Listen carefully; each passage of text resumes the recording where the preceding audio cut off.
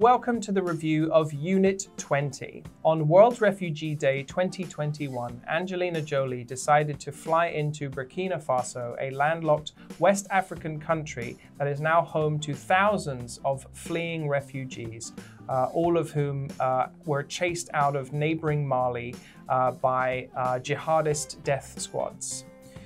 Jolie spent the day talking to frightened and distraught refugees who retold stories of how they had to leave their villages and extended families due to repeated attacks by Al-Qaeda-linked terrorist groups. She was clearly moved by the stories and spoke to the press saying, "I have never been more worried about the state of displaced people than I am today." Distraught. Distraught. Moved. Moved. She says that we are not doing half as much as we should be doing to find solutions for the refugee problem. There are about 24 million refugees in the world nowadays, about 12 million of whom are children.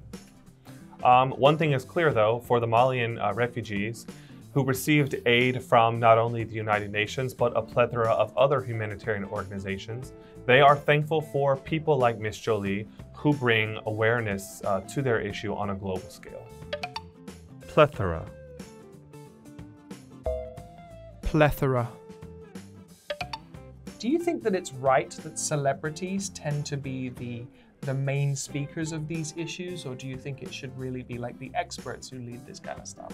I do think that the experts should be having a leading role in developing solutions for these issues.